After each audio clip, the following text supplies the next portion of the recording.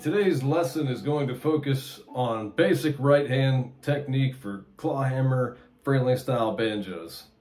So a lot of folks have different names for what they call this technique. I personally call it a bum ditty. There are other people that call it like a boom chicka. There are people that call it a bum ditty, but they spell it different. It really doesn't matter. At its core, it's the same thing. So it consists of just three parts. There's a strike, a brush, and a pop with your thumb. So it's typically done at least starting with a single finger and your thumb. So you can choose between, usually these two fingers, which one's going to be more comfortable for you. I have never seen anyone use their ring finger for a bum ditty, but hey, anything can happen. So me personally, I use my index finger because it just is comfortable for me. I started using my index. At some point I used my middle for a long time. And then, I don't know, about 10 years ago, I just wasn't getting the sound I liked, and I ended up getting, using my index again. So anyway, doesn't really matter, whichever is more comfortable for you. So you can use your fingernail. Some folks will use a finger pick. These are like something that somebody would play for bluegrass. But in bluegrass, you would put it on this way. But if you wanted to use one for clawhammer, you can put it on backwards and it acts as like a fingernail for you. There are some people that... I'm personally not a fan of doing it that way. They also make these little thimbles that go on your finger. I'm not sure. There are several makers out there that make those. But I've never used one, so I can't speak to how well they work. I know some folks seem to really like them. So, but anyway, so choose your finger, choose your style of pick or your fingernail, however you feel like. And really, let's take a look at, what makes a bum ditty a bum ditty. So like I said, it's the basic strumming pattern. But that strike note, you can make changes in the melody with.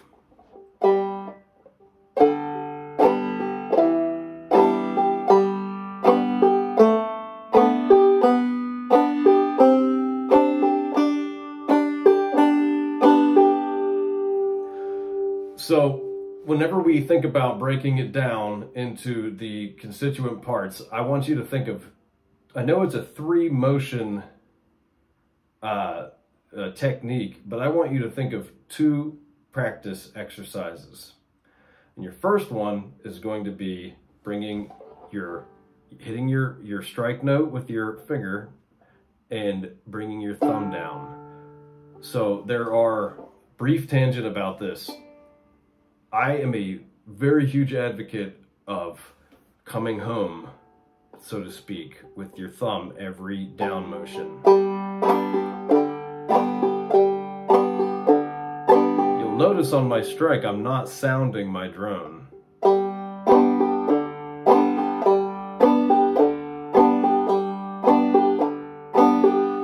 What I'm doing there is coming home and my thumb taps it and it orients my hand so that I can move around to different strings a lot cleaner. I used to use a floating thumb.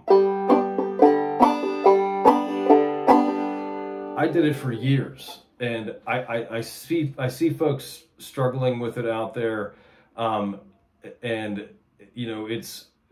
I'll say this: do you have to bring your thumb home? No. Will it help you? Yes. And I say that coming from a perspective of a guy who spent many years using a floating thumb. And I kept watching all these really great players that I respected, and a vast majority of them were always coming home. And I thought, what is the deal with that? Why is everyone doing that? And started looking into it and found that, it's really just to orient your hand. And so I decided I was going to buckle down and I was going to tighten up my playing. And it took my playing to a completely different level, 100%. But I had a years-long bad habit to break, which was not coming home with my thumb. So if you can get this down from the beginning, it will help you greatly, because I felt like I had to relearn every single song that I knew. And it was challenging. I felt like I didn't want to play in front of anyone for almost a year, because I was just, broke my brain I haven't played Cumberland Gap in a few months, and I busted out and I couldn't play it anymore. And I had to relearn pretty much everything that way. So try to do it from the beginning. I liken it to, say someone challenges you to walk down a dark hallway and they have a piece of tape up the middle. It's pitch black, you can't see. Maybe they're looking at you with night vision goggles, and they say, can you walk down, it's a 100-foot hallway, walk down the dead middle. I'm going to start you on the middle, and I want you to walk all the way down this hallway, and you need to stay on that line the whole time. Can you do it with some practice? Probably. But is it going to help you if maybe you could reach your arm out and touch a wall as a point of orientation? I think if your fingertip could brush the wall and you knew that you were on that line, you would have a much easier time walking down that line the whole 100 feet. You could probably do it the first time without even trying. So tangent over, that is my take on it. I highly, highly recommend it. But again, you could do whatever you like. It's not 100% required to play the style of banjo. So here we go. The strike motion, that's all. Just get your thumb coming down with your note every time. Just try different strings.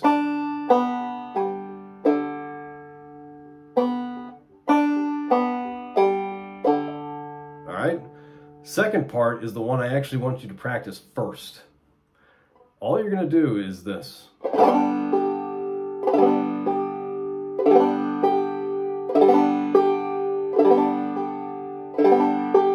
me move in a little closer for my thumb here.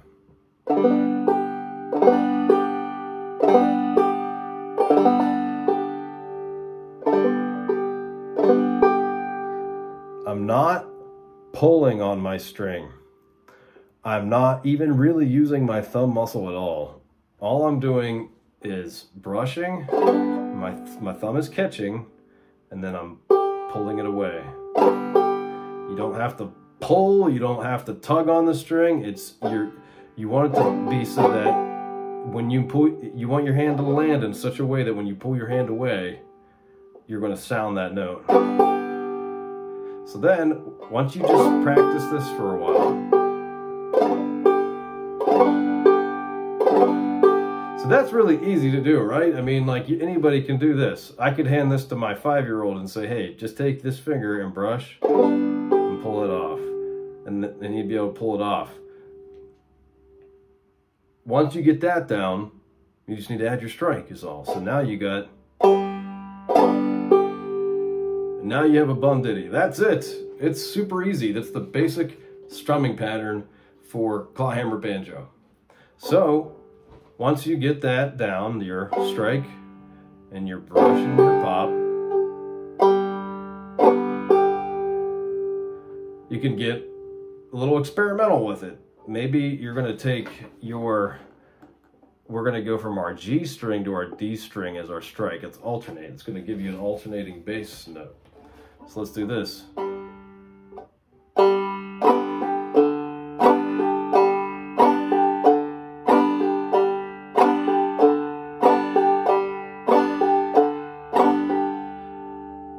Throw in some chords, see what happens.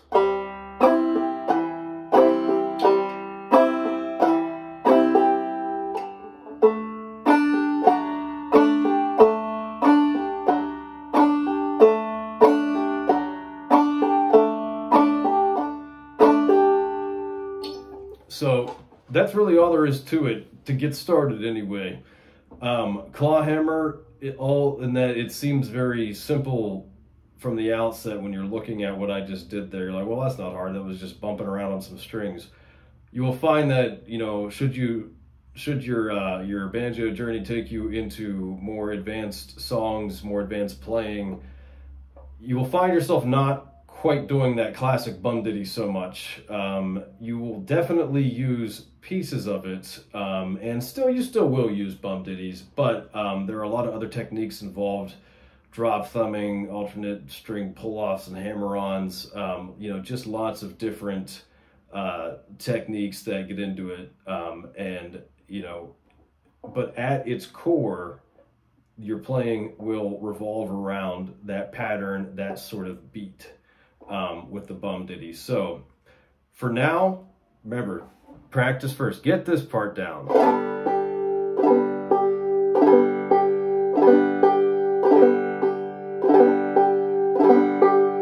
Then do your...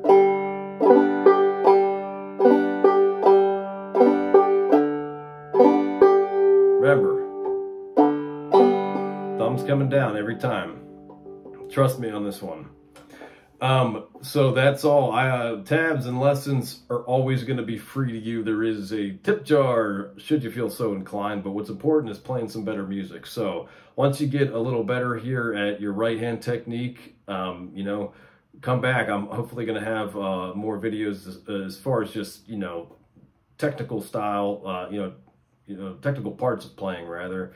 I do have some beginner clawhammer lessons. I also have intermediate and advanced. I have some guitar lessons, flat picking, some different variations on fingerstyle. And once I get my mandolin back from the luthier, who has it right now, I am going to be doing some mandolin lessons. So stay tuned. There's always free stuff coming, and hope this gets you started. Have a good one.